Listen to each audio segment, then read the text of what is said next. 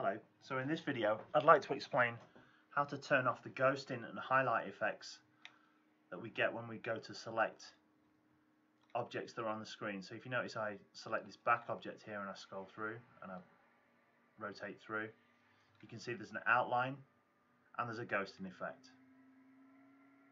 There's also, when you go for a mouse over, you get an outline and a ghosting effect. So for those that find that annoying, all we need to do is you need to go up to Customize and Preferences, locate the Viewports tab, and under Selection Preview Highlights, just uncheck all the checkboxes and click OK. And you'll notice now there's no effects whatsoever.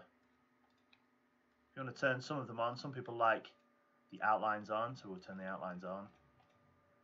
There's the mouse over, which is in yellow, and the selection, which is in blue. I prefer them off, so just turn them off and click OK.